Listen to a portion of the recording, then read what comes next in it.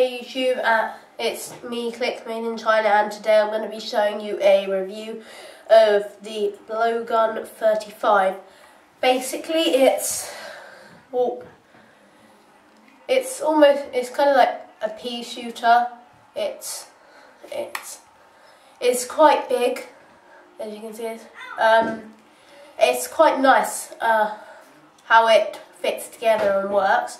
So basically, when you buy it, it will come like this, so you can transport it to places, which I think is quite cool. I thought it would be better if you could like fold it, but I guess I didn't think of that.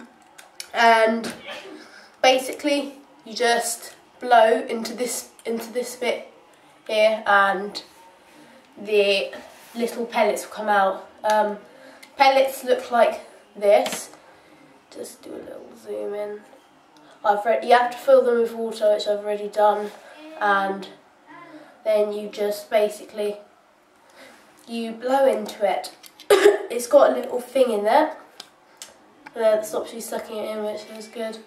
And you basically just blow, and then you click to turn the wheel. I'll just show you. That's quite cool. You can take this up if you want as well, and they also come with a little pair of glasses, like safety goggles, but they say on the packaging that they're not actually safe.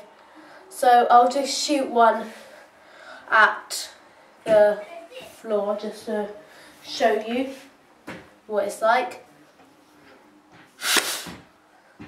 If you saw that, it kind of just hit the floor. Let's a close up on one. There. They're very small. If you shoot them at the wall, they will explode.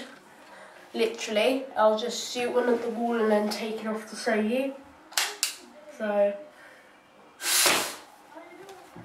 and here is an exploded one. It's flattened and stuff like that. It's very squishy. I can just tear it apart with my hands if I wanted to. Yes, overall it's really good. I could have got the ones where you pull back and pull, but I didn't see the point in it because it's basically a pea shooter, and you meant to blow for a pea shooter to shoot it, so I decided I'm going to get this one. Anyway, that's all for today. Bye YouTube.